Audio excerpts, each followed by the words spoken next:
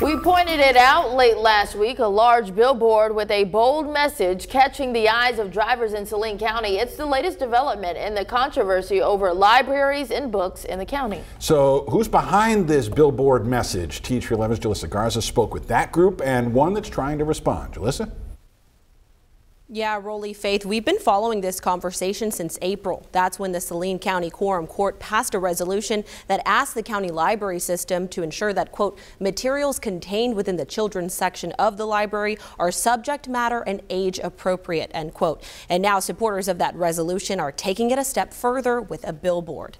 Now, the billboard says Stop X-rated library books and features a website URL, which leads to a list of books that can be found at the Saline County Library. The group Saline County Republicans supports the billboard and believes these books are not appropriate for underage kids. Simply to raise awareness so parents, grandparents driving by will know. Here's a simple website you can go to. Don't take our word for it. Look at these books yourself. Meanwhile, groups like the Saline County Library Alliance are fighting back, creating a GoFundMe in hopes of putting up a billboard of their own. It's got to do with clearing up any confusion. We want to make sure that the public knows the claims being made do not reflect the whole truth at best.